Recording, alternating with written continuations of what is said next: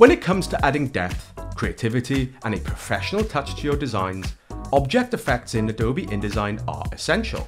These effects allow you to manipulate how objects like text, images, and shapes interact with your layout, giving you control over everything from subtle highlights to dramatic shadows and glows. Object effects aren't just about aesthetics. They help guide the viewer's eye, create visual hierarchy, and add dimension to flat elements. These tools are crucial for building professional level designs that feel polished and dynamic. In this video, we'll explore how object effects work, the flexibility they offer, and why mastering them will take your layout skills to the next level. So here I am with the document open in InDesign, and this is a quick overview of all the object effects you can work with in InDesign. To get hands-on with object effects, let's jump into this worksheet I have prepared earlier. This document can be found in the downloadable folder that comes with this course. This download folder comes with multiple projects and a ton of assets and resources we will be using in this course. You can find the link to acquire the folder from the description. With the download folder open, click into folder 2, Practice Files, and open the Practice Worksheets InDesign file. If you scroll down to page 2, we can see a variety of worksheets. For this video, we are going to look at the Object Effects worksheet. So with the selection tool, I'll select the Object Effects thumbnail. Now I'll either come over to the links panel and click Edit Original, or I'll hold Alt on the keyboard and double click on the worksheet thumbnail, and the worksheet will open in its own tab. In this worksheet, you can see what we're going to cover, and on the second spread below, you can see I have outlined a variety of objects with various styles applied to get a quick overview. So when working with effects in InDesign, it all revolves around the Effects panel. Applying effects to objects is a very common thing to do, so personally I like to keep my effects panel accessible at all times. I keep mine on my panel strip here to the left of my visible panels. If you cannot see your effects panel, come up to Window and down to Effects.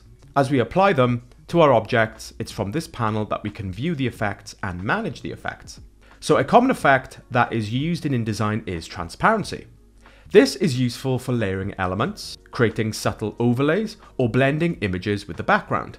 To manage the opacity of an object, this is done in the Effects panel. So if I come and click on the first object here, in the Effects panel, we can see that this is currently set to 100% in the top right. If I click on the object next to this, we can currently see through it, and this has a transparency of 50%. If I click on the third shape, again, this has a transparency of 50%.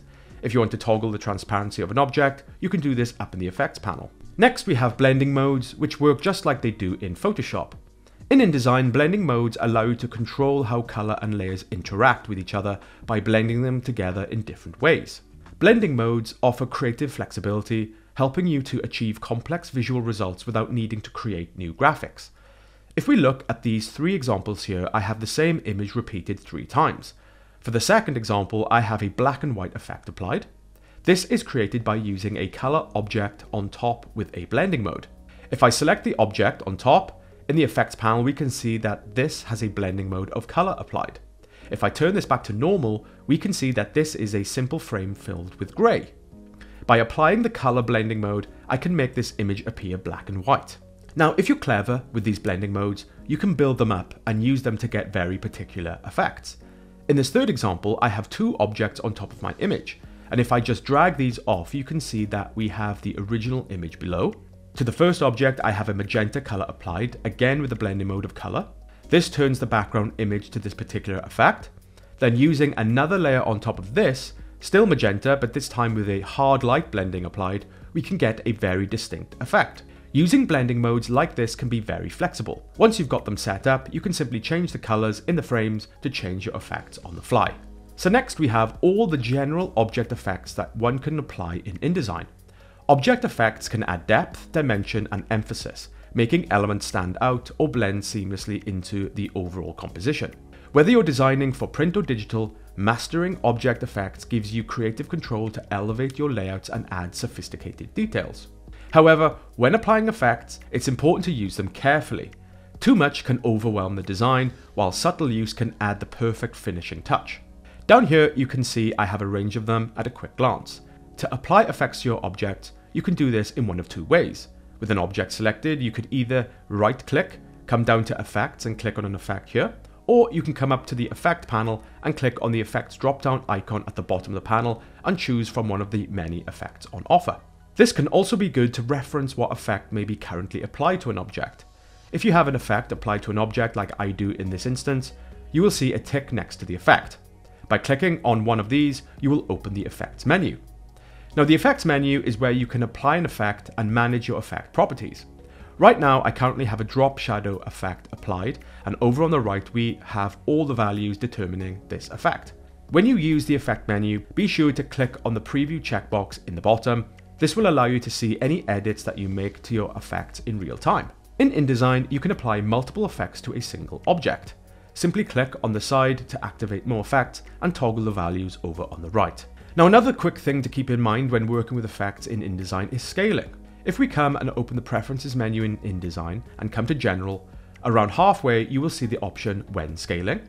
If you want your effects to scale when you scale your object, you will need this checked, and if you don't, simply uncheck this box. By default, I believe this is automatically checked to scale, but if you find your effects are not scaling with your objects, then check this option in the preferences. So another really useful effect to keep in mind when using InDesign is feathering. This allows you to soften the edges of an object, creating a gradual fade between the object and its background. This is great for creating subtle transitions and blending objects into the layout without harsh edges.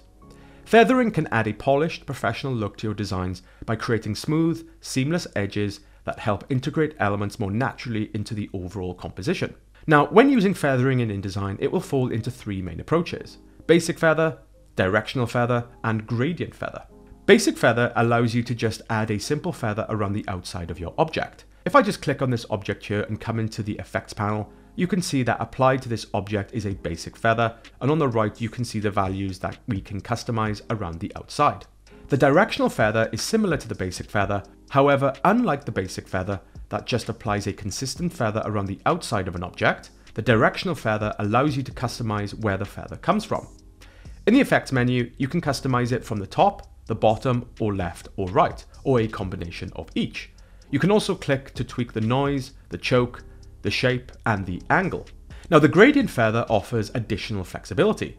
Here you can use the gradient feather tool in the Tools menu, where you can click and drag over an object and toggle the values far more organically. In the Effects menu, you can customize the gradient stops and the type of gradient. Looking at the example below, feathering is commonly used when trying to create contrast between a background image and visual elements on top, such as icons and text. If you click on top, you can see there are object frames above with feather effects applied. In InDesign, it's common to use light or dark layers on top of an image in this way and feather them across to reveal parts of the image to allow space to place text. Now, when working with effects in InDesign, there are a couple of workflow tips you will want to keep in mind. Now, if you're working on documents for digital and you start working with transparency and blending modes, you may notice the color change. For example, if I come up to Edit, scroll down to Transparency Blend Space and click on CMYK, you will see that everything will change quite drastically. When working in InDesign, I like to keep my Transparency Blend Space set to RGB, so when I'm working on my documents, I can see the colors accurately. Another quick tip to keep in mind, if you have effects applied to an object and you want to quickly remove them, with your object selected, by coming up to the Effects panel, you can click this little square icon at the bottom, and this will now remove any effects applied. Another cool feature to save you time is the ability to clone an effect from one object to another. If I select all the general effects here, come down to the next spread and paste them, come back up and grab some of the feather effects, and again paste them below. With our new shape selected, if we come over to the Tools menu, we can click the eyedropper tool. With this selected, if we come over and start to click on the other objects, we can apply the same effect to another object. By pressing I on the keyboard, we can activate the eyedropper tool and click and continue to click on other objects to clone the effect. A useful trick to keep in mind to save you some time. Another cool feature to keep in mind is applying effects to groups. Up to this point, we have been looking at effects applied to individual objects.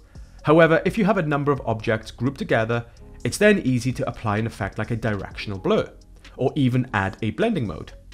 If we look at these objects placed on the last page, if we click on one of these, we can see that currently it's set to a group. If you double click on the group, you can click into and select the individual object making up the group. Again, with the group selected, if we press I to activate the eyedropper tool, we can click to select and apply effects to the entire group. Also, we can grab the gradient feather tool and click and drag to add and change the direction, or come to the bottom of the effects panel and click to remove all effects. Notice here on this image, we also have multiple frames placed on top with blending modes applied to achieve a range of color effects below. Now, if we look at the bottom of the effects panel, we can see these two checkboxes, one for isolate blending and one for knockout group. So what do these do? Well, if we come to the bottom spread here, we can see some examples. Here we have images with the objects placed on top with different effects applied. So the first effect used is the isolate blending. So looking at the next page, at the top we have the same object here, a blue circle stroke and a red solid filled star. Let's say we take them and place them over the image below. Now in this instance, I want to apply a blending mode to the red star object to blend with the blue object below, but not the image below, like we see on the left here. Now using isolate blending only works on grouped objects. So first I'll need to select both the circle and the star, right click and group them. Then if I double click into the group, select the red object, come up to blending mode and hit multiply, we can see that the red object is not only applying the blending mode to the blue object in the group, but also to the image in the background. With the group selected, if I press the isolate blending button, it will now only apply the blending mode within the group and not affect anything behind it. Nice. Now if we look at the knockout example, we can see something different happening. This time, if I click and drag the object group down while holding Alt to duplicate, I'll click to turn off the isolate blending, and we will see the red star apply the blending mode to the blue circle and the image in the background. If we come and hit knockout group, upon click, we will now see the blending still applies to the background image, but now clips out the blue circle, creating a different blending effect on the object group. So another cool feature to keep in mind when using InDesign.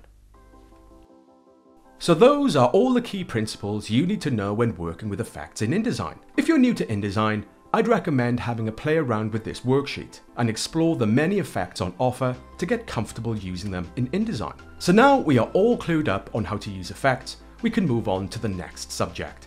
So I'll see you in the next video.